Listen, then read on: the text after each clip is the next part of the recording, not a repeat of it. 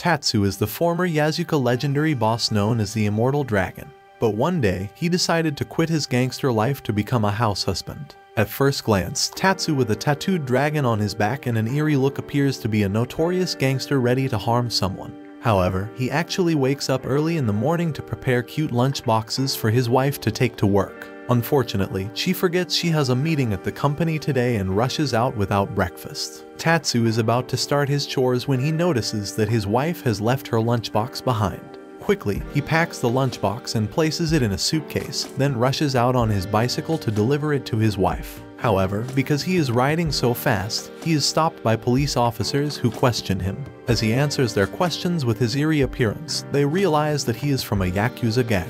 Rumors say he has single-handedly wiped out a hostile gang in one night, and is nicknamed the Immortal Dragon before disappearing years ago. The policemen become frightened, thinking Tatsu might be reaching for a weapon in his pocket. However, that is all in the past, and now he is too busy delivering food to his wife. To their surprise, Tatsu takes out a coupon instead, attempting to bribe the two policemen. A salesman is desperately seeking someone to sell his fake knives to when he arrives at Tatsu's apartment. He forcefully enters when Tatsu answers the door. Tatsu holds a knife that appears to be covered in what he thinks is blood, and Tatsu's eerie appearance also terrifies him. However, being a professional, he continues to pitch his product to Tatsu. Tatsu, intrigued, decides to test the knife to determine if it is a fake product. He uses the knife to prepare a hamburger steak and serves it to the salesman. To the salesman's surprise, he enjoys the steak so much that it reminds him of his hometown. So, he completely forgets the original purpose of his visit, which is to sell subpar knives to unsuspecting customers. A young man named Masa is forcibly ejected from a store. He happens to be one of Tatsu's former associates from their gangster days. Since Tatsu's disappearance, the gang has disbanded, and Masa finds himself in a dead end, searching for a rival group's territory and any sign of Tatsu. Luckily, he spots Tatsu buying vegetables at the market. Masa approaches him and begins sharing his current situation, urging Tatsu to return to his former status as the Immortal Dragon.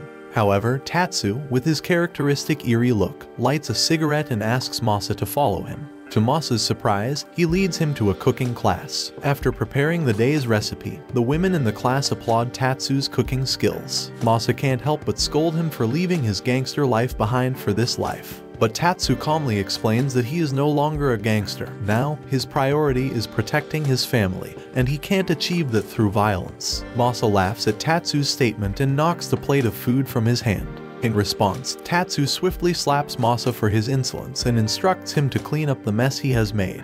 One day, while riding his bicycle, Tatsu has to swerve to avoid hitting a cat and ends up crashing into a car. The car belongs to a gangster who is a member of the Kunami gang, one of his enemies. Kunami immediately assumes that Tatsu has intentionally tried to assassinate him, and he and his driver chase after Tatsu.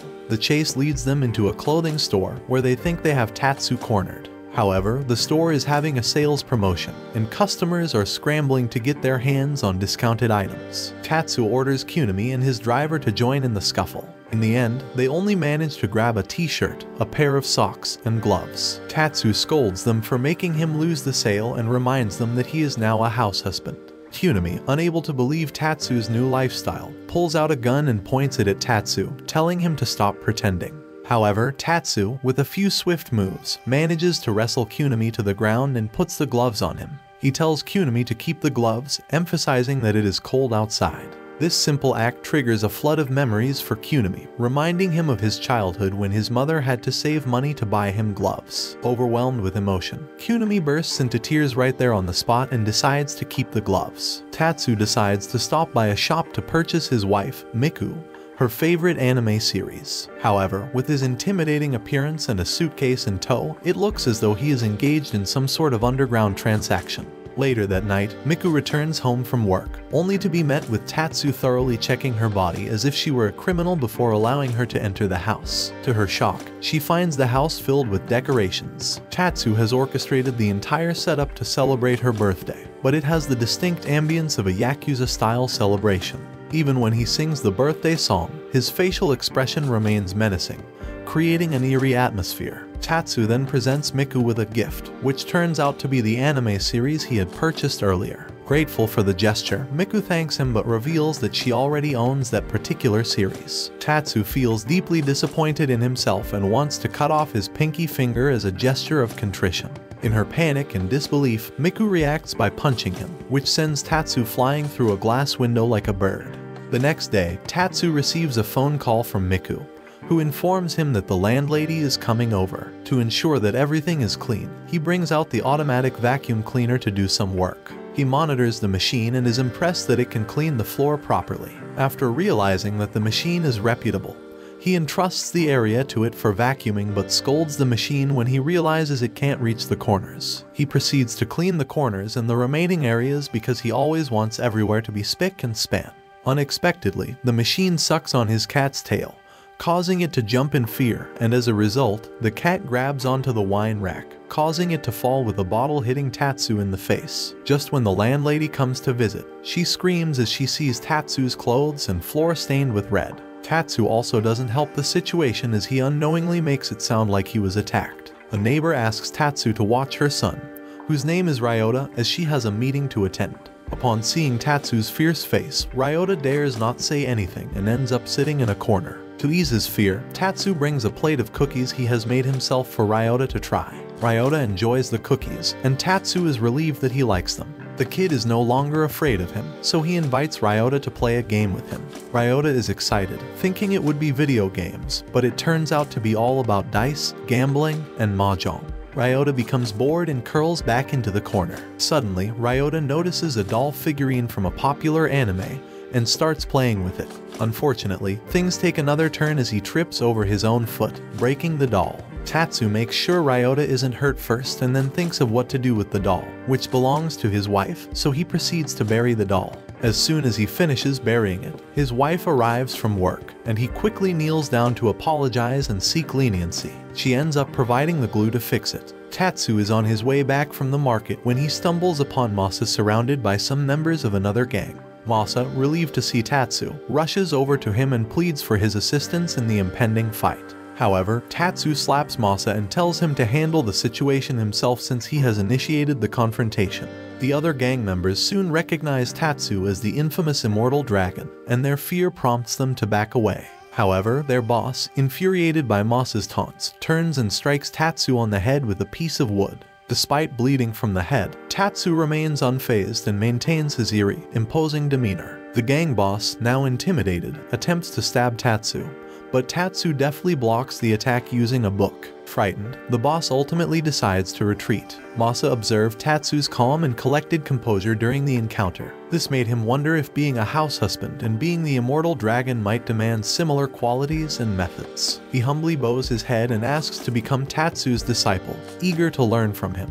Later that evening, the two of them end up crafting a beautiful wooden chair together. Tatsu realizes that he is starting to accumulate some extra weight, so he decides to take up hula hooping as an exercise at home. However, this activity distracts Miku, and she scolds him for it and introduces him to a fitness gym. At the gym, he encounters some neighbors who don't expect him to be there. They all attend the dance exercise class, and while Tatsu manages to keep up with the moves, his perpetual smile makes the others feel uneasy, interpreting it as rather menacing. Encouraged by the neighbors, Tatsu also decides to try the yoga class. To everyone's surprise, he flawlessly executes all the yoga poses and even assigns each pose a name related to his past experiences in the world of gangsters. When the yoga session concludes, Tatsu compliments the class, expressing his satisfaction with having broken a sweat. However, as he is about to change his clothes, he inadvertently walks into the women's changing room. Horrified by his own mistake, he punishes himself by banging his head on the ground. He even requests the women to banish him to a mountain for further self-punishment. This understandably confuses the ladies. Tatsu and his wife go shopping at the local shopping center. When Tatsu asks an employee for some white powder stuff, the employee is visibly frightened. However, Miku clarifies that he means flour. As they continue shopping, Tatsu starts to object to some of Miku's choices, leading to an argument between them. Their disagreement catches the attention of passersby, who, upon seeing Tatsu's intimidating appearance, think that a Yakuza is harassing an innocent person. Miku realizes that it might be Tatsu's look that is causing stares, so she suggests he try on different clothes. However, no matter what he wears, it seems that his gangster looks only intensifies. Tatsu, taking Miku's advice, decides to change his attire. Miku is pleased with his choice of a pink apron with her favorite character. She even asks him to strike a pose while wearing it. The sight of Tatsu in his pink apron leaves passersby in shock, but Miku seems to adore the new look. During a shopping trip, Tatsu teaches Masa how to plan a trip to the market. However, Masa stops to buy a snack from a food stand. The person running the food stand turns out to be Torajiro, also known as the Steel-Fist Tiger. Torajiro was Tatsu's arch-rival from his Yakuza days. Torajiro harbors a grudge against Tatsu because Tatsu had been responsible for the downfall of his gang while Torajiro was in prison. In a moment of intense rivalry, Tatsu agrees to a showdown with Torajiro. However, the legendary showdown is not a physical fight but a cooking competition to test their culinary skills. As the two former gangsters face off in the kitchen, they prepare delicious dishes and then take the perfect photos to showcase their creations on Instagram. After 2 hours, Tatsu emerges as the winner with 1 like on his picture, while Torajiro's dish receives no likes at all. A few days later, Tatsu goes car shopping with his wife. Miku loves every car they are shown, but her husband always criticizes the cars, saying they aren't good for shopping or are gas guzzlers. What he liked was a pickup that met all their needs without consuming gas and was easy for shopping trips. However, for ladies, appearance is very important, so Miku doesn't like this car at all. In the end, the sales lady chooses a car that is eye-catching and has a big trunk. They both like it. But when asked to take it for a test drive, Tatsu begins inspecting the car, looking for any potential spy tech. Once they start the test drive, Miku reminds him to pay attention and be prepared for all situations. However, as soon as he sees the security guard, he thinks the guard is an assassin trying to kill him. While driving away to avoid the supposed assassin guard, he sees an old man passing by, and he also thinks the old man is an assassin aiming a missile at the car. In the end, he realizes the scenarios aren't real and abandons the idea of purchasing the car. One day, Tatsu stops by Masa's house to visit. Tatsu isn't pleased with the heap of laundry in the house. It probably hasn't been washed in a month. Masa is about to throw them all in the washing machine when Tatsu slaps him, saying he is doing it wrong. Tatsu then begins separating the clothes into the washing machine and uses his hands to scrape away the stubborn stains on the other clothes, while Masa takes notes. They finish the laundry and hang them to dry, but the wind blows one away and Masa has to go pick it up. Some months ago, Miku told Tatsu to get rid of the home gadgets he had bought but wasn't using. So now, Tatsu is at a flea market, trying to sell the gadgets, but he hasn't sold anything since. Some thugs arrive, demanding that the traders pay their dues for using the area as a marketplace. However, when the leader of the thugs sees Tatsu, his legs start trembling. Tatsu then leads them away to settle the matter. Tatsu offers him some gadgets, but all this thug leader can think about is that Tatsu means he's going to use the gadgets to torture him. In the end, his legs give way, and he passes out while Tatsu just leaves the gadgets with him before leaving. One day, while he is watering the plants, 2 policemen watch him, assuming he must be growing illegal plants. After a while, they see him carrying a shady briefcase and leaving the house. The policemen immediately follow him. A moment later, they see him discreetly giving a small bag to Masa. To gather more evidence, they follow the two into an alley and see them enter a small store with a closed sign. One of the policemen immediately rushes into the store with the intention of catching them red-handed. However, it turns out they are just celebrating the chairlady's birthday. That small bag, which they thought contained prohibited goods, actually contained some basil leaves. The suitcase that they thought contained money turns out to only contain a scented vase meant as a birthday gift for the chairlady. The thug leader, whose legs were trembling when he saw Tatsu, was still angry about the whole situation. So, he trained his legs and took supplements so they would be strong and not tremble again. But when he went out to take revenge, immediately he saw Tatsu from afar, his legs buckled, and he fell to the ground. Tatsu has been very active lately, joining the housewives to play volleyball. On this day, the housewives team was scheduled to play against another team.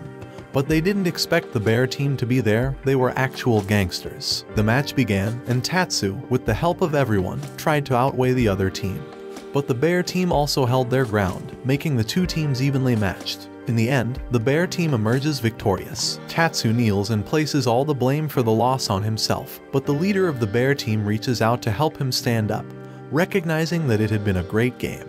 Ultimately, the two teams congratulate each other and take souvenir photos together. Miku is returning from work when she sees her husband negotiating with the meat seller. Later, they both walk home, but before that, Tatsu asks if they can make short stops in other stores. Miku can't figure out the situation as Tatsu, and the vendors seem to be talking in code. After the mission is complete, he then reveals he has been collecting stamps meant for a lucky draw. In return, she follows him to the lottery booth. Miku likes the first prize, which is a Hawaii vacation, and she also likes the second prize, a TV. However, Tatsu is aiming for the third prize, a vacuum cleaner. With this day being the last day in his 10th try, Tatsu hopes he will get it this time. But after spinning, he gets the fifth prize, a cute stuffed toy that Miku loves. Although he loses to the lottery boss, he declares he has won because he was able to make his wife smile. As she hears those cheesy words, she punches him for making her feel shy on the street. Miku's parents suddenly announce that they will stop by the house to visit. The suddenness makes her a bit worried, but Tatsu assures her not to worry as he will take care of everything. As soon as her parents arrive, he brings tea and cakes he has made himself to entertain them. His mother-in-law unexpectedly gets along well with him because of his housekeeping skills. She even asks him to teach her some cooking recipes. Tatsu's father-in-law is an introvert. Even though he really wants to participate in everyone's stories, he doesn't know how to start a conversation. After thinking for a while, he finally thinks of a topic to talk about. But Tatsu doesn't seem to understand what his father-in-law really means. In the end, he invites Tatsu to play catch ball with him because he is hoping that if he had a son, he would have played this game with him. They head to the park to play ball, with the father-in-law hoping to build his bond with Tatsu. Tatsu doesn't understand how to play catch ball. Instead of throwing the ball back, he runs to his father-in-law to return the ball like a dog would do with his master when told to fetch it. The father-in-law gives up, and when Tatsu asks, the father-in-law explains how catch is played. However, right at the first shot, he is thrown into the tree by the force of Tatsu's throw, leaving him impressed. Miku has just returned home from work to find Tatsu sitting amidst a chaotic scene. She hears him claim that a stray bullet has come from behind, but it turns out that there isn't actually a bullet, it's a roach. Tatsu had grabbed an insect spray, but unfortunately, the can is empty. The roach is still alive and has taken to the air, flying around. Miku can't stand by idly, especially when the roach lands on her beloved police doll figurine. Tatsu attempts to swat the roach away, but it unexpectedly lands on his chest. Tatsu, displaying unwavering determination, asks Miku to do whatever it takes to eliminate the insect. She musters up the courage and grabs a newspaper, ready to strike the roach with all her might. She takes a great swing, but she completely misses the roach and hits Tatsu in the face instead. Despite that, Tatsu remains resolute. He decides to burn incense to repel the roach, as these insects are known to dislike the smell of aromatic oils. Christmas has come. Tatsu wears a Santa Claus apron to transform himself into the Santa Claus character in order to deliver gifts to the children's Christmas party on his street. When he arrives, the children don't believe he is Santa Claus, but he asks them to call him Immortal Klaus and asks if they've been good or naughty. In the end, instead of gifts, he presents them with amazing food which the children enjoy. Once it is late, he bids goodbye to the children and returns on his shopping bicycle. Tatsu decides to apply for a part-time job at a coffee shop. On his first day, the coffee shop receives two rather unusual customers, two gangsters, one older and one younger. The older gangster wants to impart some tough guy wisdom to his junior. However, when they see Tatsu serving water, both of them are taken aback by just how much he looks like a real gangster. Things get even more interesting when Tatsu prepares latte coffee for them, complete with adorable kitty art. Surprisingly, the younger gangster appreciates the cute touch, but his boss scolds him, insisting that he needs to maintain a tough image. When it comes to ordering food, the junior gangster asks for omelette rice, and Tatsu serves it with a unique twist.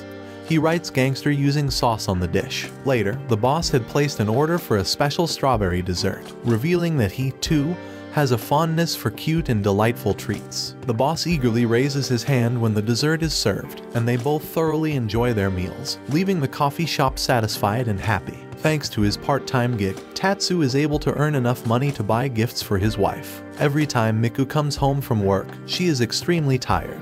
Today, Tatsu makes a feast of energy-boosting foods to nourish his wife. After eating, he also prepares citric acid and lemon juice to make lemonade for her, as it relieves fatigue very well. He even helps his wife with a massage to make her as comfortable as possible. However, being taken care of too much makes her feel uncomfortable, although she is no longer stressed. She decides to throw everything out and take a shower, which is the most refreshing option. Meanwhile, Tatsu treats himself to the same massage and some lemonade. One time, when he goes to the supermarket, he meets Hibari Torii, who is also from a rival gang. She recognizes the legendary immortal dragon from the past, but seeing the two famous figures from the gangster world now wearing aprons makes the encounter awkward. Since the Torii's gang has disbanded, Hibari and some men from the clan decide to work in a supermarket to survive. But having lived as a wealthy person all her life, she rarely gets involved in simple matters of everyday life. This lack of experience leads her to struggle with the task of labeling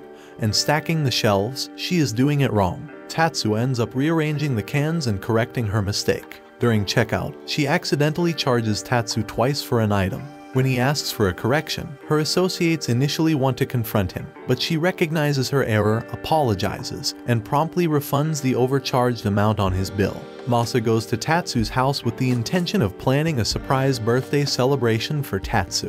When the door opens, it is Miku who greets him and introduces herself. Masa explains his birthday plan for Tatsu, and Miku reveals that she had been planning the same thing before he arrived. They decide to join forces and prepare for Tatsu's birthday together. Miku begins by cutting the ingredients for the cake, but it seems like she wants to chop up the entire cutting board. For the cake, she pours so much flour that it spills over, and they even end up burning some of the food. In the end, their efforts result in chaos, and they give up on their preparation. Upon Tatsu's return, he is shocked to find the house in disarray. He starts doing everything himself, from cleaning to decorating and even making his own birthday cake.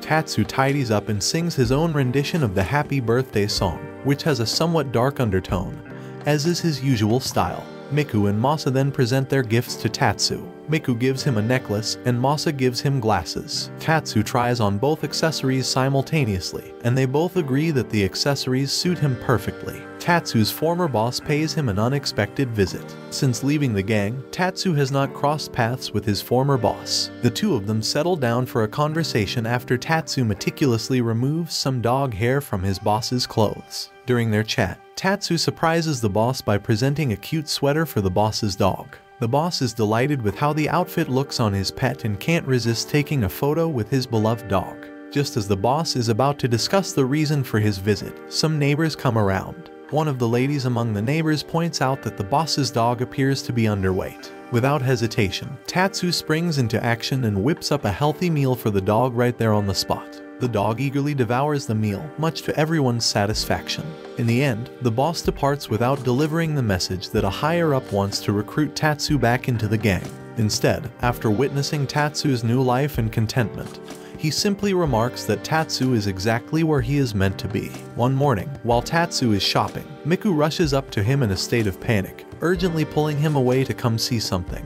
He realizes she wants him to witness a live-action cosplay event of her favorite anime happening in the mall. The cosplayers are acting out a fighting scene. The MC announces that they need a child volunteer to join the heroes on stage to fight. In the end, they reward the child with a photo with the idols. Miku can't participate because she's an adult. However, knowing how much his wife desires this, Tatsu raises his hand, and to his surprise, he's chosen. The MC likely selects him due to his intimidating appearance. As Tatsu takes the stage, the audience anticipates how he will assist the heroes. However, instead of engaging in combat, he inquires about who initiated the fight and calmly speaks about how violence won't resolve any problems. To everyone's astonishment, he unveils a cloth on the stage with cups of tea neatly arranged, then quickly prepares tea in the cups. Tatsu then invites both teams to sit down and enjoy a cup of tea together, aiming to foster reconciliation. Though his method is unconventional, it ultimately allows Miku to fulfill her dream of meeting her beloved anime idols. Masa has just received a microwave oven and decides to call Tatsu over to get some guidance on how to use it properly. Tatsu is genuinely amazed by the various functions of the new appliance. To test it out, he decides to make some bread using the microwave. With enthusiasm, Tatsu gathers all the necessary ingredients and begins preparing the dough.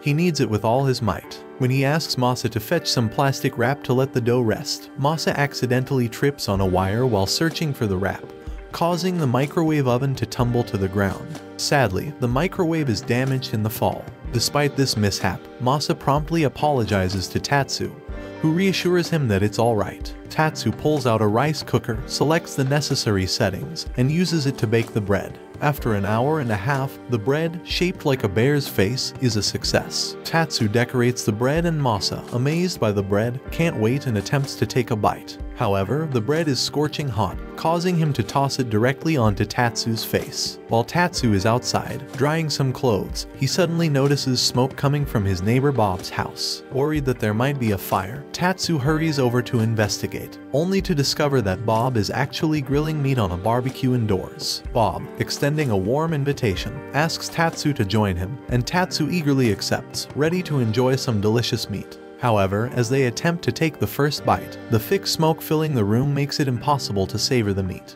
They have to open the door to let the smoke dissipate and then use water to extinguish the coals, clearing the air and damaging the meat. Tatsu inquires why Bob is grilling indoors, and Bob explains that he's feeling homesick and misses his dad's barbecue from their homeland, so he wanted to recreate the experience. Tatsu decides to take matters into his own hands and guides Bob outside to the yard to continue grilling meat. Together, they set up the barbecue, grill the meat to perfection, and allow it to rest. However, their barbecue adventure takes an unexpected turn when the police arrive and inform them that it's illegal to barbecue outdoors. In a selfless act to ensure Bob can enjoy the meat he's been craving, Tatsu blocks the policemen from disrupting the barbecue. But despite his efforts, when Bob finally prepares to eat the meat, he can't bring himself to do it because it's cooked on the rare side, resembling sushi rather than a traditional barbecue. Miku receives a ticket from a friend at work to attend a farm-themed park and invites Tatsu to join her. Initially, Tatsu is reluctant because he doesn't believe the park is suitable for their ages, but he eventually agrees to accompany her. They spend the day at the park, taking pictures, visiting animal petting zoos, and exploring the various fun attractions. As hunger strikes Miku, Tatsu mentions that the food at such places is usually expensive and reveals that he has packed lunch for both of them in advance. Miku playfully teases him, suggesting that he seems more interested in the park than she does. This leads to a light-hearted argument, but it doesn't take long for Tatsu to open up and admit the truth. Growing up in the underground, he has never experienced a place like this, and he is genuinely grateful to Miku for giving him this opportunity. Although the couple has planned more activities for the afternoon, the rain begins to fall, showing no signs of stopping. Disheartened, they return home in the rain, their spirits dampened. When they arrive home, still in a gloomy mood, they decide to retire for the night. A few days later, the couple is relaxing at the beach, with Tatsu trying his hand at the watermelon smashing game. After successfully smashing the watermelon and enjoying it, suddenly out of nowhere, a stray volleyball comes hurtling toward Tatsu and smacks him in the face. To his surprise, it turns out to be the bear team that he had played against alongside the housewives some days ago. The bear boss, recalling Tatsu's previous loss, offers Tatsu a rematch, offering to face off any day he chooses. When Miku gets wind of this, she doesn't hesitate to scold Tatsu, reminding him that he is a man and urging him to seek an immediate rematch. She enthusiastically drags him over to the bear team and announces their desire for a rematch. Both sides play with great enthusiasm, with Miku even shouting the names of serving techniques to motivate herself and encouraging Tatsu to do the same. As the game intensifies, a powerful shot from the bear boss is about to strike Miku. Tatsu knows that his wife won't be able to block the shot, so he rushes forward and uses his body to shield her from the incoming volleyball. The ball has not yet hit the ground, and Miku, determined to keep it in play, acts as a springboard for Tatsu to make the decisive shot. But before he can fall to the ground, his wife catches him in her arms. With the combined strength of husband and wife, they emerge victorious in the match, leaving the bear team stunned. Torajiro came to the realization that his crepe business wasn't doing well, so he decides to switch to making tapioca milk tea, following the trend since that's what people are buying. However, the only person in the area who knows the best way to make tapioca is Tatsu. Despite his initial reluctance, Torajiro has no choice but to muster the courage to seek Tatsu's help. Reluctantly, Tatsu agrees to assist Torajiro and takes him to meet a street vendor who can provide guidance on where to obtain the necessary ingredients for making tapioca. Torajiro's frustration grows when they end up at a basic baking store, and he grabs Tatsu by the shirt, thinking that Tatsu is playing a joke on him. Torajiro argues that tapioca should be like pearls, small and round. Tatsu aggressively explains that tapioca is made from a dough of flour, water, and sugar then shaped into small pearl-like spheres. With the combined efforts of these two former notorious gangsters turned chefs, they successfully create tapioca. They sample their creation and are amazed by how delicious it tastes. They go on to start their tapioca milk tea business, but a few potential customers are deterred by their intimidating appearances, causing them to walk away. Fortunately, a group of gangsters eventually stops by and purchases 6 cups of their tapioca milk tea. Tatsu decides to take Masa to a 100 yen store filled with countless useful household items. Initially, Masa seems uninterested in the store, but Tatsu promptly gives him a huge slap to emphasize the importance of these affordable tools and items. To test whether Masa has been keeping up with his housework or not, Tatsu starts quizzing him about various household items in the store. When Tatsu points to a lint filter for the washing machine, Masa confidently claims it's a convenient insect-catching net. However, as Tatsu continues to ask about different items, such as an apple slicer, Masa's answers grow less accurate. He refers to the apple slicer as the handle of something and makes similar mistakes for other items. After this round of questioning, Masa has to admit that he hasn't been actively involved in housework lately. Tatsu, being understanding, assures Masa that it will take time to get used to it and then hands him a bunch of 100 yen items to take home, intending to make household chores easier and more manageable for him.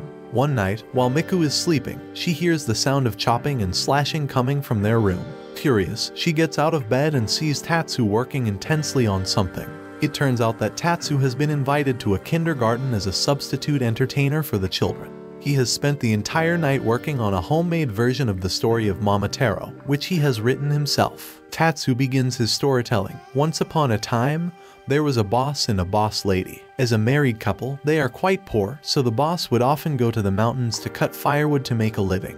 One day, the boss lady brings back a huge peach, thinking it is food. But as soon as they open it, a baby emerges from inside. They accept the baby and name him Momotaro, raising him as their own. As Tatsu continues, he explains how Momotaro grows rapidly into a young man. With demons causing trouble in the land, Momotaro decides to embark on a quest to defeat these malevolent beings. Along the way, he encounters a dog and another companion, forming a trio to confront the demon gang. They journey across the sea to confront the demons and, in the end, emerge victorious. The bandit leader surrenders and begs for his life. Before Tatsu can conclude the story by explaining that the evil master commits seppuku, the teachers at the kindergarten interrupt him. They opt for a more cheerful ending to the tale for the sake of the young audience. Tatsu finds himself sitting and chatting with a group of housewives at a cafe. He shares stories about his past and the numerous overwhelming tasks he had undertaken during his days as a gangster. However, as he recounts his tales of heavy work, the ladies at the table mistakenly believe he is referring to Miku ordering him around.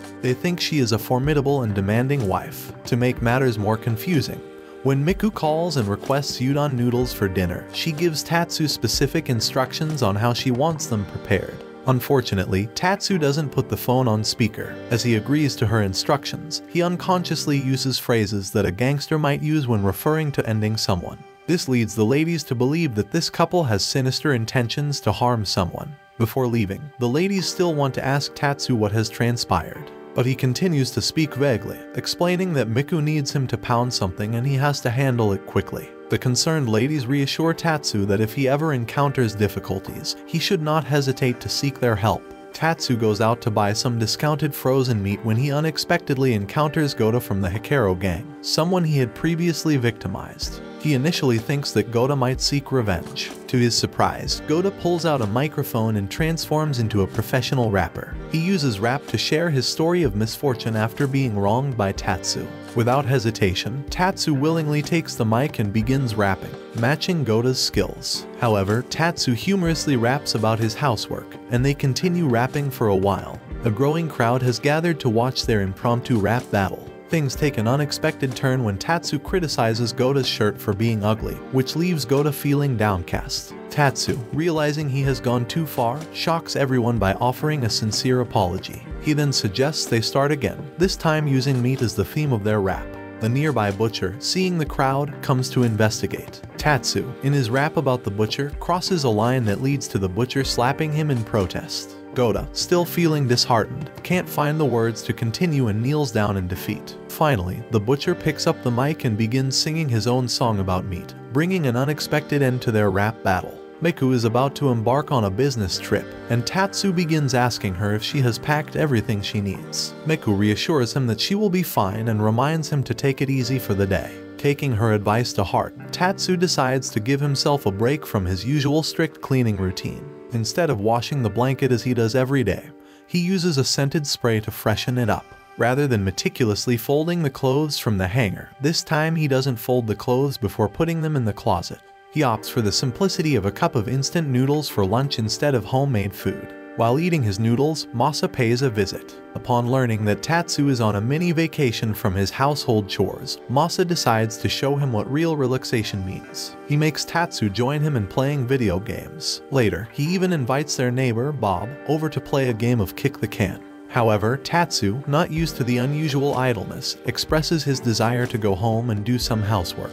But Masa insists he stay put and relax. Masa's own laziness gets the best of him, and he falls asleep almost instantly. Tatsu, on the other hand, can't simply sit still. His hardworking nature compels him to want to clean. Masa wakes up from his nap just in time to stop him. Masa promises not to allow Tatsu to work, scaring the hardworking house husband. The neighborhood Halloween costume contest is approaching, and Miku wants them to participate. When Tatsu hears that the second place prize is a year's worth of rice, he enthusiastically agrees to join. As they prepare for the contest, they realize that other gang members, including MS, Toriai and Torajiro, are also after the coveted prize of a year's supply of rice, while Miku has her eyes set on the hot spring trip for the first place winner. As the Halloween festival commences, the Toriai family kicks things off with an impressive speed calculation game, with big sister Toriai's lightning-fast typing skills. However, her speed is so remarkable that it seems the tangerine season will end before she finishes. Next, Torajiro dresses as a victim of numerous stabbings, but his gruesome appearance leads to his quick removal from the stage. Masa arrives late, causing him to be skipped over, and they move on to the fourth contestant, the Tatsu couple dressed as pumpkins. They make pumpkin-shaped cookies on stage as their performance, even resorting to bribing the three judges with the cookies, but victory eludes them. Ultimately, the ninth contestant, a cute little girl dressed as a bat, takes home the prize, and none of the gang members wins the coveted second place prize. The Tatsu couple decides to enjoy a buffet meal, and Tatsu is determined to make the most of their money's worth. Tatsu carefully calculates how to satisfy his stomach without overeating. He strategizes on which dishes to start with to avoid getting too full too quickly. However, once he arrives at the buffet and sees the vast array of delicious dishes, he abandons his plans. He ends up piling their entire table with food, savoring each delectable item despite already feeling quite full. Tatsu's appetite seems insatiable, and he can't resist the temptation of dessert. Unexpectedly, while Tatsu is at the dessert station, he runs into Torajiro. The two men find themselves in a playful tussle over who will get a bite from the dessert plate. Unfortunately, the dessert-loving aunties at the buffet take everything and don't leave them a single piece to enjoy. As they walk back to their dining table, Miku reveals a plate of dessert that she had taken earlier, and invites Tatsu to share it with her, bringing tears of gratitude to his eyes. Miku's parents pay a visit, bringing along some groceries, and her father asks Tatsu if they can make a hot pot. Tatsu agrees, but as he's about to head into the kitchen to prepare it, his father-in-law insists that he should rest and volunteers to handle the cooking himself. However, it turns out that Tatsu's father-in-law is quite clumsy in the kitchen. In his attempt to process the ingredients, Tatsu's father-in-law ends up chopping vegetables along with the cutting board and creates quite a mess reminiscent of Miku's cooking style. His efforts to wash the vegetables only result in splashing water everywhere, making Tatsu increasingly concerned about the state of the kitchen. Tatsu tries to convince his father-in-law to let him take over, but to his surprise, Miku comes into the kitchen, rolls up her sleeves, and joins her father in cooking. This double trouble in the kitchen escalates the chaos. Both of them shape meat into large balls and even consider throwing them directly into the hot pot, much to Tatsu's dismay. He watches in horror but manages to intervene just in time to prevent it. Just when it seems like they're about to add even more unnecessary ingredients to the hot pot, Miku's mother rushes into the kitchen, coming to the rescue. Her intervention saves both the hot pot and the kitchen from further mishaps. Tatsu can't help but admire his mother-in-law, recognizing her as the epitome of a true housewife who knows how to handle a chaotic situation in the kitchen. One day, as Tatsu is on his way home from the market, he suddenly feels a wave of dizziness washing over him. Realizing that he might be coming down with a fever, he quickly makes his way home and prepares a concoction of water, lemon, and honey to boost his immune system. In his mind, it feels like a battle against the random viruses invading his body, and he is determined to emerge victorious. To further aid his recovery, Tatsu also uses a humidifier and facial steamer. However, his attempts at self-treatment take an unexpected turn. He makes a cup of water mixed with cold medicine, hoping to alleviate his symptoms, and then goes to bed in an attempt to regain his strength. Unfortunately, instead of improving, his temperature spikes from 37 degrees to 39 degrees Celsius. He grows weaker and eventually faints on the floor. When he regains consciousness, he finds his wife applying a cold towel to his forehead. Tatsu tries to downplay his illness, but his wife firmly insists that he needs to rest. With her gentle but firm insistence, Tatsu has no choice but to lie still and allow himself to recuperate. In the meantime, Miku prepares a special vegetable and fruit syrup and forcefully pours it into Tatsu's mouth. Tatsu initially fears the concoction will be his demise, but to his surprise, the next morning, his illness has improved. However, he now has a minor stomachache. The new year has arrived, and there is an air of excitement all around. Despite his financial woes, Masa eagerly makes his way to Tatsu's house, hoping to secure some money for himself. Upon entering, he finds the couple engrossed in the traditional practice of calligraphy. Feeling the urge to drop a hint, Masa decides to write no money on his own piece of calligraphy. He has the clear intention of hinting at receiving some lucky money for the new year.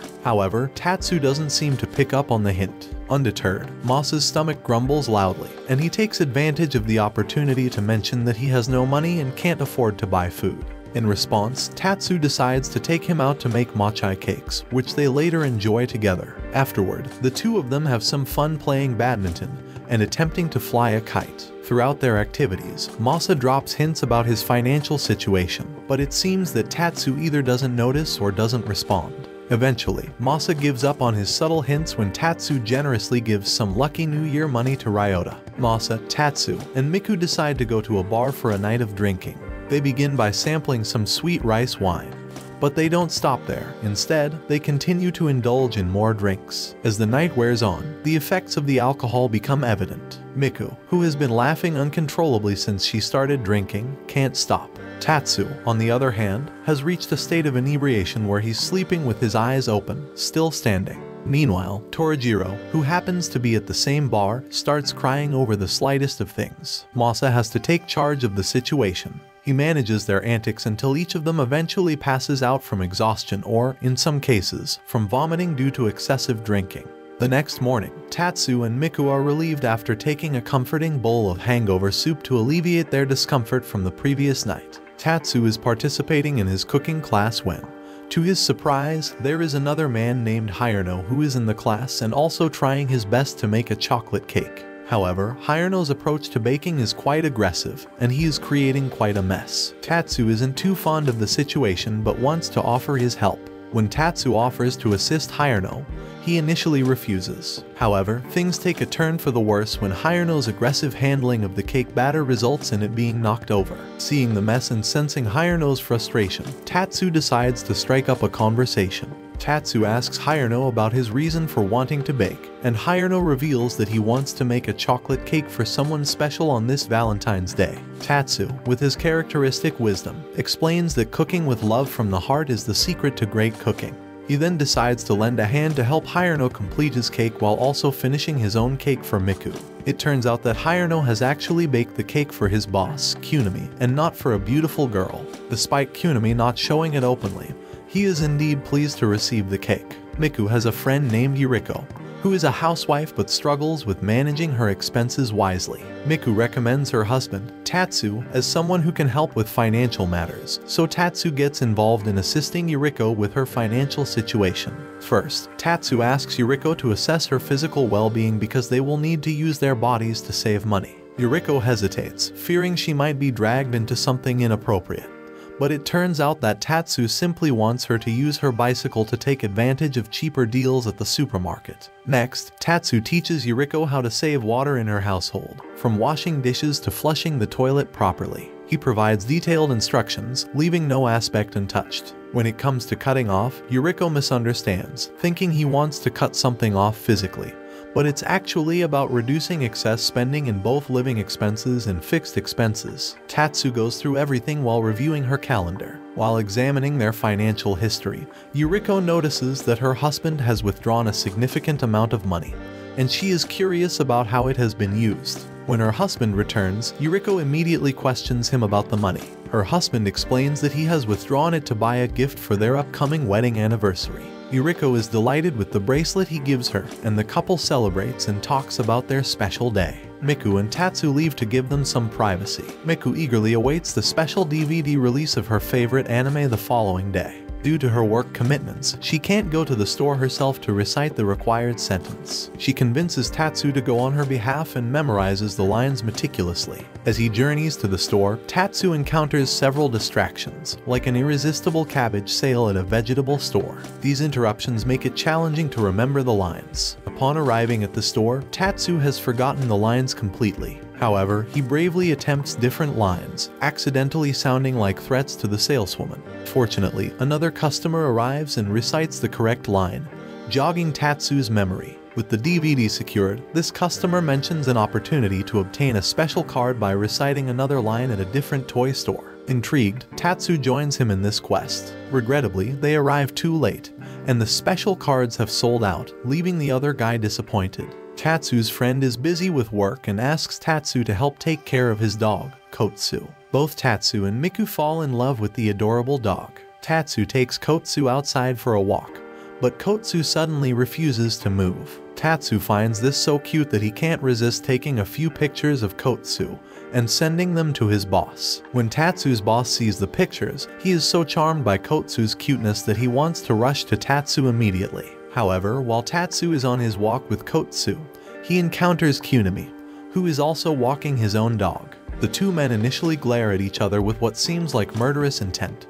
creating an intimidating aura. But it turns out that they both just have a strong desire to pet each other's dogs because both dogs are big and warm, making them irresistible. Kunimi calls for his car, and with both of their dogs, Tatsu and Kotsu enter the car. Kunimi mentions that he is taking the dogs to a very interesting place, which turns out to be a dog park. At the dog park, both dogs and their owners run around happily, enjoying the day together. The cafe owner seeks Tatsu's advice to revamp the cafe's menu and attract more customers. Tatsu promptly takes him to a nearby popular cafe for inspiration, where they sample various desserts and dishes aimed at appealing to women and children. Surprisingly, they both find the food delightful, prompting them to temporarily steer clear of sweets. Upon their return, Tatsu prepares a special chicken sandwich for the owner to taste. With just one bite, the sandwich transports the owner back to his youth, evoking memories of his past relationship. However, a wasp interrupts the nostalgia by appearing in the memory. Tatsu swiftly offers him tea which burns the owner's mouth, triggering another memory of the owner getting burned by cigarette ash during a trip to India.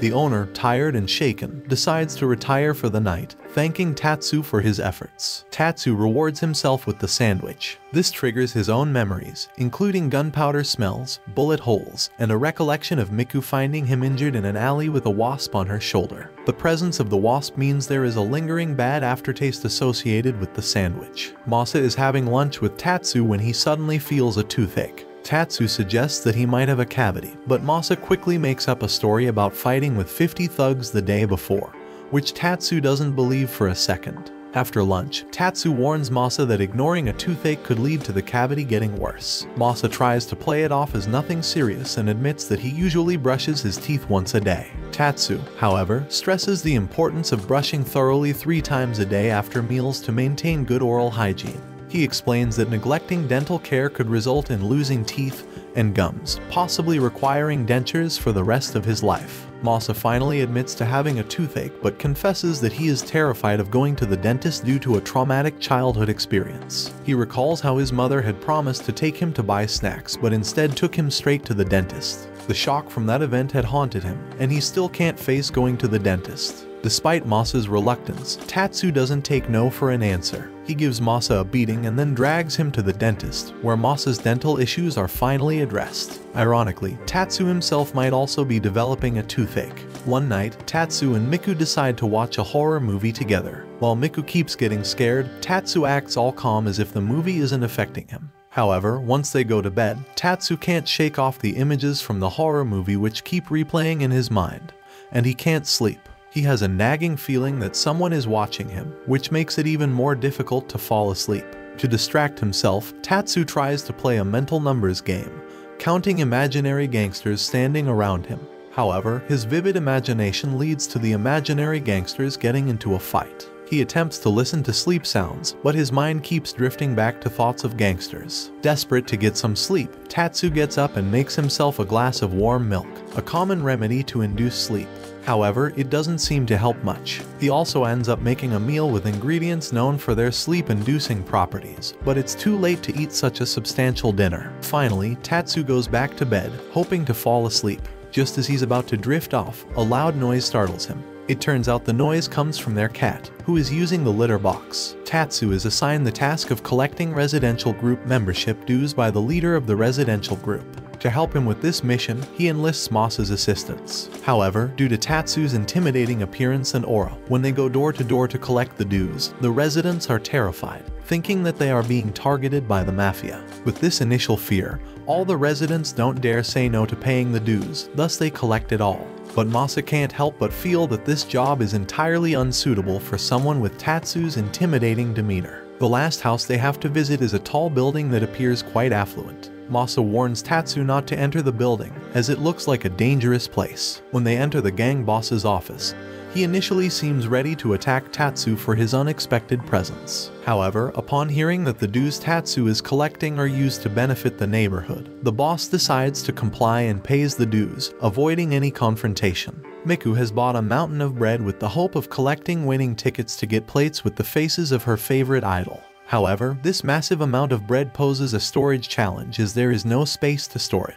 Despite Tatsu's concerns about the surplus bread, Miku is determined to eat her way through it to get the winning ticket. Her initial enthusiasm leads her to start eating the bread, but she quickly realizes that the task is more challenging than she had anticipated. Even with Tatsu and Masa offering their assistance, they all struggle to consume such a large quantity of bread. Their stomachs easily become full, and they can't eat anymore. In an attempt to make the task more manageable, Tatsu decides to get creative by preparing the bread with other foods like fruits and cheese to make it easier to enjoy. However, despite their best efforts, they have only made a small dent in the mountain of bread, and eventually, they have to give up on the endeavor. The Torii gang boss, who has a strong passion for cute cats, decides to disguise herself using just a pair of sunglasses and visit a cat cafe to play with the felines. She hopes that when she arrives, no one will recognize her. However, she encounters Tatsu, who is working part-time at the cafe. Despite the unexpected meeting, the boss can't contain her excitement and starts playing with the adorable cats. She becomes completely enamored with the cute felines, and her affection for them is evident. She even kisses one of the cats, which Tatsu tries to discourage. As she continues to interact with the cats, she notices that one cat is sitting alone on a shelf. Tatsu explains that it's a stray cat that doesn't readily approach people. However, it has a strong affinity for a natural green foxtail grass. Undeterred, the boss rents the foxtail grass leaves to play with the cat. Over time, she develops a special connection with this particular cat, feeling that it resembles her late husband in some way. She ultimately decides to take the cat home with her, despite Tatsu's attempts to explain that the cat belongs to the cafe. When a storm disrupts Tatsu and his wife's picnic plans, Tatsu's frustration gets the better of him. He decides to confront the storm head-on, expressing his defiance at the audacity of the weather for ruining their day. They fortify their house to protect themselves from the strong winds and rain.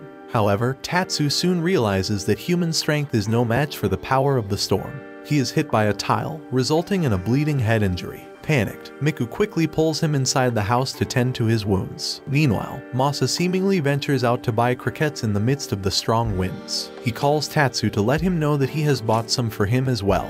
However, the wind is so fierce that it blows the phone out of Masa's hands, causing the call to disconnect. Tatsu becomes concerned about Masa's safety and rushes outside to check on him. Fortunately, Masa is unharmed, and Tatsu spots him approaching with the croquettes in hand. Unfortunately, due to the strong winds, the croquettes fly right into a gangster's face. To prevent a potential altercation, Tatsu swiftly prepares a delicious sandwich and stuffs it into Masa's mouth, which the gangster happily enjoys. This helps diffuse any tension and keeps the situation peaceful. Tatsu, Miku, and Masa embark on a camping trip in the woods. Tatsu, with his determined and aggressive approach, expertly sets up the tent and chops wood for a campfire. He seems to be on a mission to make everything perfect for their camping experience. Miku and Masa decide to go fishing. Luckily, they manage to catch some fish for their dinner. Their plan is to prepare grilled fish along with vegetables and fruits to accompany rice for their meal. However, a mishap occurs when the clumsy Masa accidentally kicks the pot of rice on the ground. Tatsu,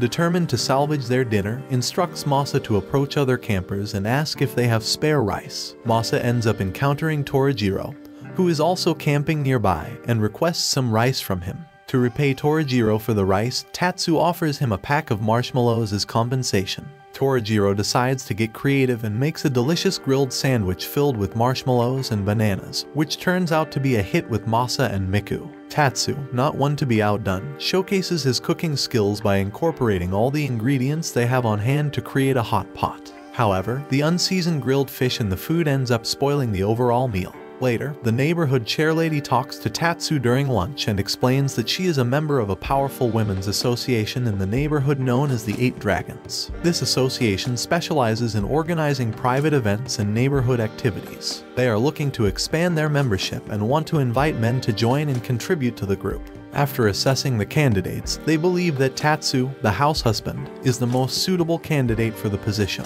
Tatsu is taken to the association's council meeting room, where he meets the 8 ladies, each responsible for a specific duty within the group. The association's president decides to test Tatsu's suitability by asking him to quickly prepare a pot of tea for everyone to enjoy. Tatsu immediately brews the tea, pours it into cups, and serves the ladies. Although he lacks some refinement and elegance, the tea is deemed satisfactory. However, one of the dragons, the lady in charge of flower arranging, is not convinced of Tatsu's suitability and disapproves of his joining the association. She believes he lacks the required elegance for the group. In a bid to prove his sincerity and secure his spot in the association, Tatsu kneels down before them and expresses his strong desire to be a part of the group. Touched by his sincerity and determination, the flower arranging lady agrees to give Tatsu a chance. She sets the condition that he attends her flower arranging class 3 days a week. Tatsu accepts the terms without hesitation and diligently starts learning the art of flower arranging. After some time of immersing himself in the world of flowers, Tatsu feels confident in his abilities. He decides to take the test again to demonstrate his refinement and elegance. This time, he elegantly serves the ladies of the association, showcasing the skills he has learned through his dedication to flower arranging. Recognizing his growth, the association finally allows Tatsu to join their ranks. Tatsu is watching Miku's favorite anime, Polycure, with her when she confides in him about her friend's child who is also a fan of the show but can't enjoy it due to illness. Miku wants to find a way to cheer up the young girl and enlists Tatsu's help.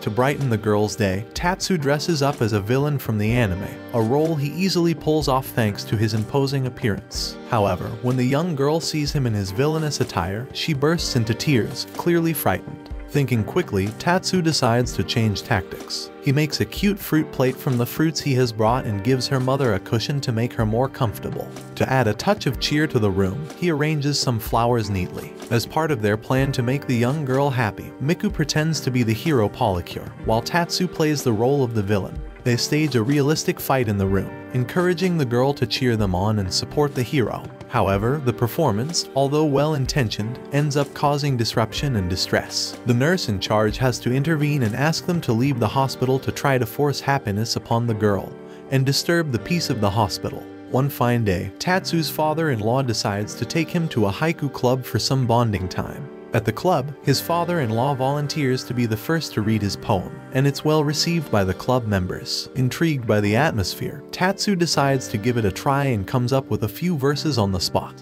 However, his poems turn out to be quite violent and far from the contemplative nature of traditional haiku. The group then moves to explore different locations, including a bridge and a romantic bamboo forest, where Tatsu continues to recite his unusual and out-of-place poems. His father-in-law has to intervene to stop him. During their exploration, they stumble upon the bear's team who are also reciting haikus. Surprisingly, the bear boss challenges Tatsu's group to a haiku duel. Instead of allowing Tatsu to handle it, his father-in-law steps in for their team.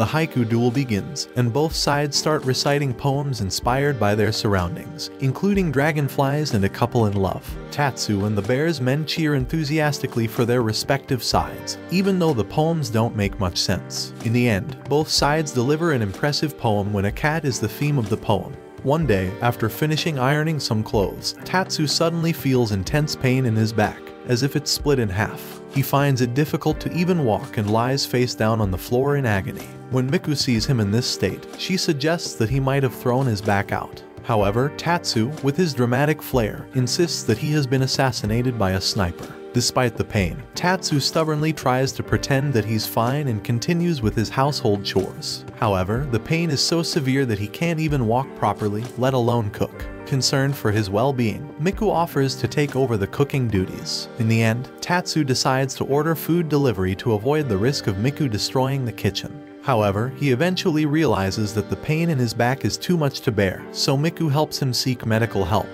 which reminds him of the first day he met Miku.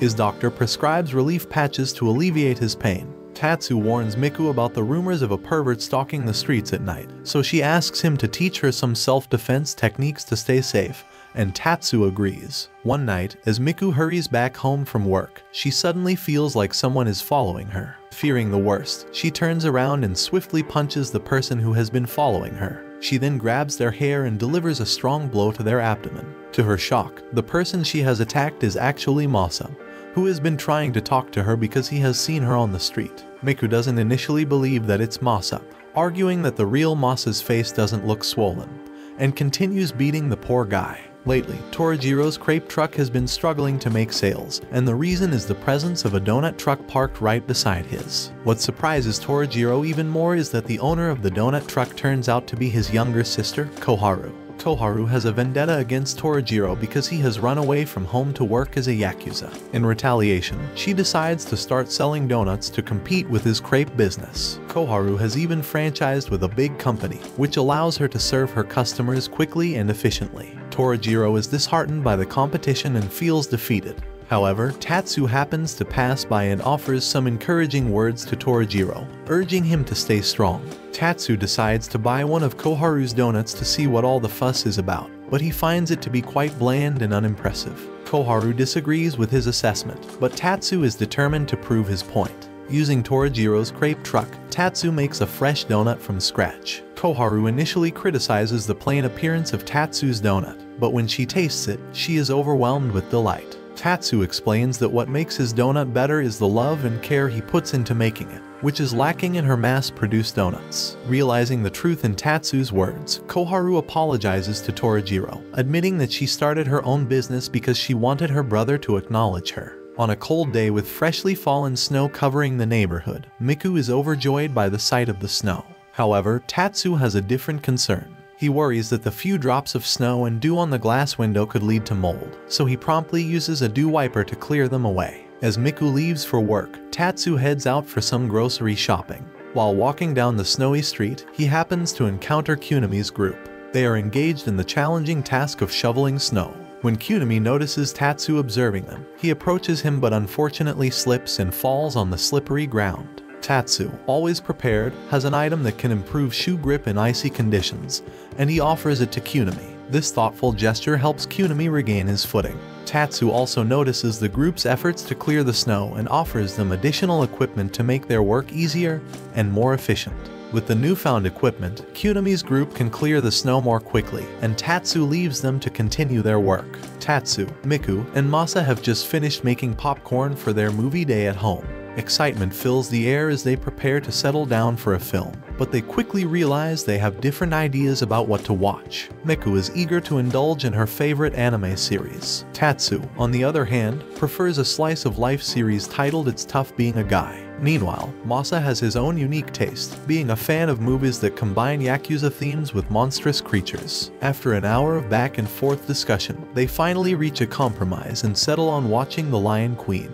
However, their challenges are far from over when Tatsu insists on watching the subtitled version while Miku insists on the dubbed version. This disagreement leads to another round of arguments, prolonging movie day even further. Miku finds herself in a bit of a predicament when a colleague asks her to take care of her hamster. Their home has a gangster and a troublesome cat, making it an unsuitable environment for the small pet. Tatsu decides to find a temporary caretaker for it. His first option is to ask Masa to look after the hamster. Masa has a soft spot for the little creature, but he is struggling financially and can't afford to buy food for himself, let alone a pet. Tatsu then takes the hamster to his boss, hoping that he might agree to care for it. However, his boss has a dog that needs to approve of any new additions to the household. Unfortunately, the hamster bites the dog's nose, causing quite a fright. As a result, the boss decides not to keep the hamster, as he doesn't want any harm to come to his beloved dog. With limited options left, Tatsu finds himself on the side of the road, unsure of where to take the hamster next. Two policemen passing by notice his peculiar behavior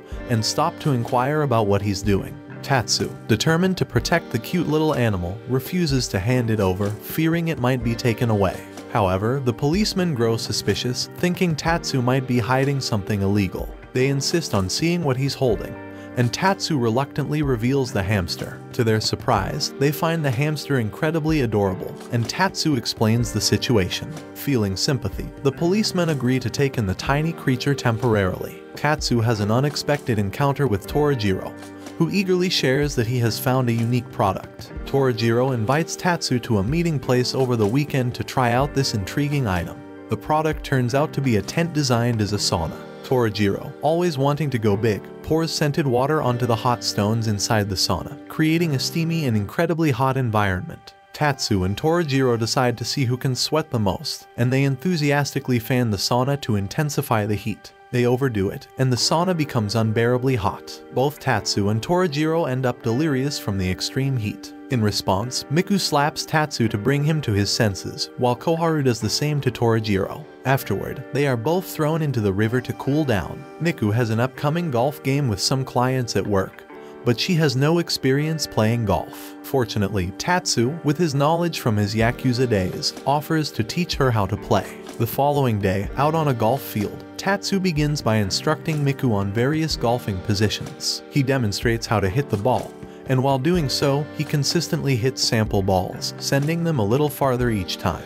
Tatsu then reveals a secret to Miku. When hitting the ball, never hit it farther than the boss, but avoid making it too obvious. Miku follows his guidance and practices hitting the ball. Tatsu also emphasizes the importance of complimenting the boss's shots by enthusiastically shouting, "Nice shot." They continue practicing, with Miku making progress but still missing some shots. However, their practice session is abruptly cut short when a crow swoops in and steals their golf ball. Tatsu, Masa, and some of their boss's men venture into the forest to pick bamboo shoots. Masa, lacking knowledge about bamboo shoots, attempts to harvest a large one. However, Tatsu swiftly intervenes, informing him that the taller bamboo shoots are bitter, and that they should look for shorter ones, which are better for eating.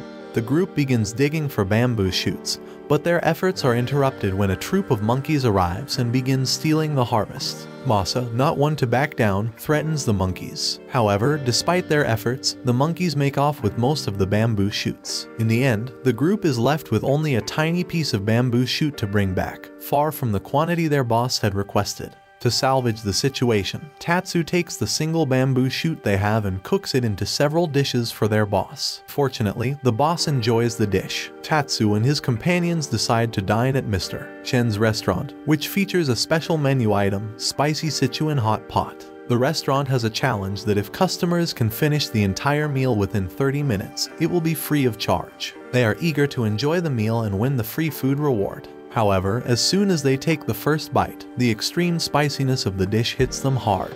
Despite the intense heat, they can't resist the delicious flavors. Tatsu notices Masa reaching for water and warns him not to drink it, explaining that water will only spread the spiciness further instead of relieving it. Unfortunately, Miku can't bear the heat and drinks water, disqualifying herself from the challenge. Masa, too, is unable to continue. Tatsu is determined to push through and asks Mr. Chen for a large bowl of rice to mix with the hot pot, hoping it will help balance the spiciness. However, he ends up getting knocked out as well, unable to finish the challenge due to being too full. Tatsu pays an unexpected visit to Masa's house for a quick housekeeping check. However, upon entering the house, he is immediately hit by a strong musty smell that seems to emanate from the shoes and clothes drying inside.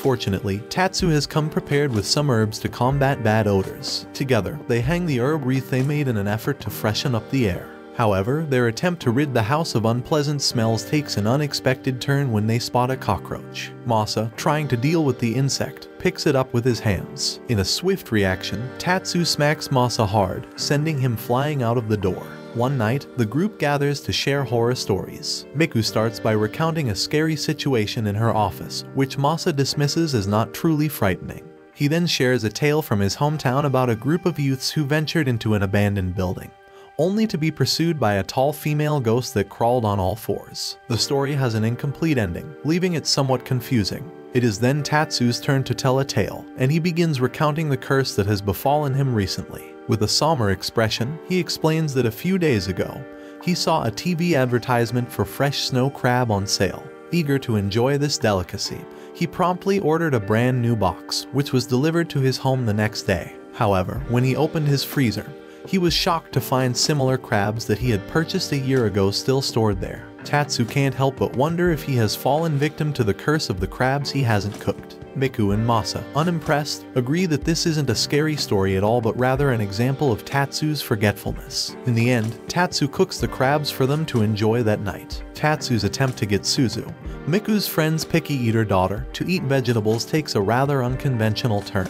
When Tatsu arrives at their house, he realizes that Suzu has a strong aversion to vegetables. He decides to prepare dishes that hide minced vegetables to sneak them into her diet. However, Suzu's sensitivity to vegetables surprises Tatsu. She can detect the presence of vegetables just by smelling the food. Faced with this challenge, Tatsu resorts to storytelling. He takes out a carrot and spins a tragic tale about a carrot that was rejected and shunned by children.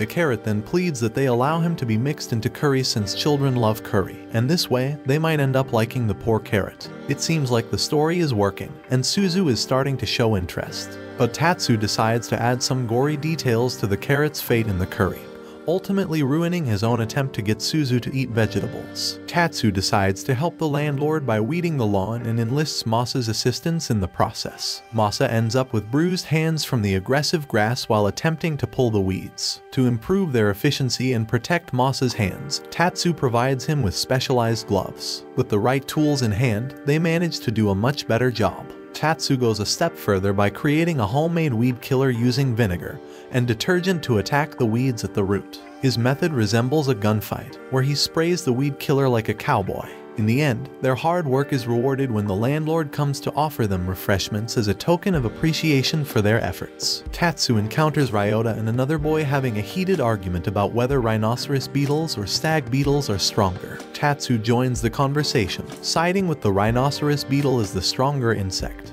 However, Torajiro suddenly appears and argues in favor of stag beetles being the strongest. Rather than resolving the dispute, Torajiro's intervention turns the discussion into a fierce battle between the two hoodlums, who set a date for their respective beetles to have a physical fight to determine the superior insect. When the day of the beetle fight arrives, the two beetles engage in combat, but the outcome remains inconclusive as both beetles end up flying away. Tatsu notices that the small shops in his neighborhood are struggling due to the competition from the nearby shopping malls. In an effort to help these vendors, he came up with the idea of opening a street vending stall.